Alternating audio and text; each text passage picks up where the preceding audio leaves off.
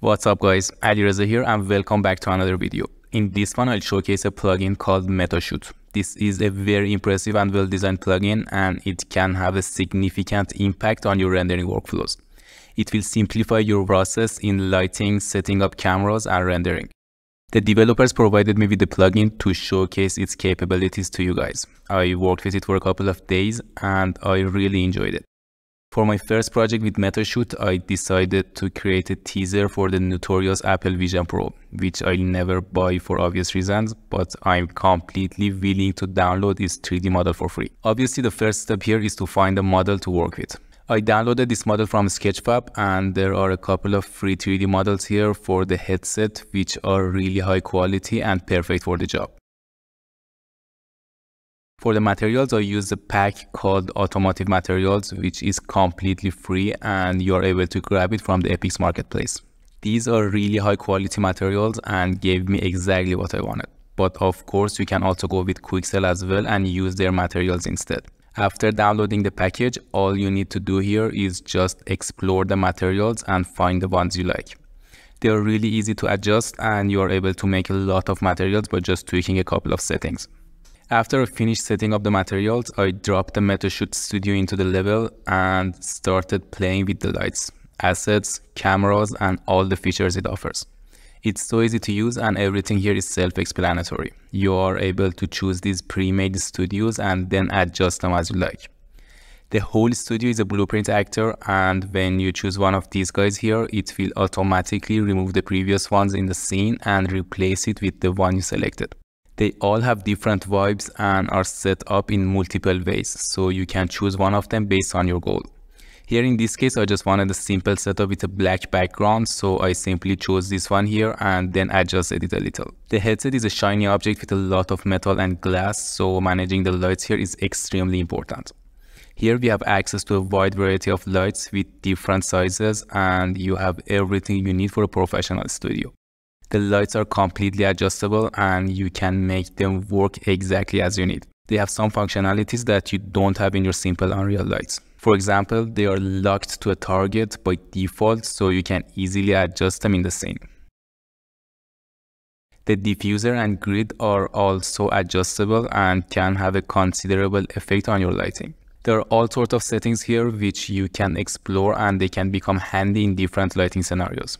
Another cool thing here is the turntable, which enables you to attach your model to a turning table, and when you play the level or make a sequence, it will automatically rotate the model for you. So you are able to capture it from different angles easily. In this video, I'll not cover all of the assets and settings here one by one, but if you're interested to know more about the plugin, you can go to their YouTube channel and watch their videos and tutorials. They have covered all of the features and made a couple of step-by-step tutorials about it, so you won't have any problem working with the plugin. Here in my project, I wanted to keep everything simple, so I used a big key light and then added another one under the headset to cover it properly. After that, I just made a sequencer and added some keyframes for the camera's transition. Controlling the camera is a little tricky and weird things happen, but it's manageable, and once you get a good understanding of the sequencer and how it works, you are able to make some good camera animations even if you are a beginner in Unreal. In their original video for the Apple Vision Pro, they had this really cool moving highlight effect and I really liked the idea, so I decided to remake it in my project. All I did was animating the light and make it move towards the model, and this is what I got. I am pretty happy with what I got with only a couple of clicks, although it's not as good as the original one. After all, it's Apple and they probably hired the best CG artists in the market for the job, so don't compare them to yourself, otherwise you'll just get sad.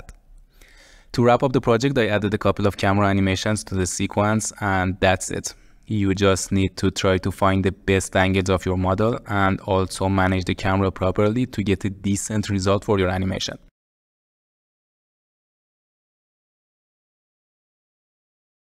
The render settings here are really easy to set up as well.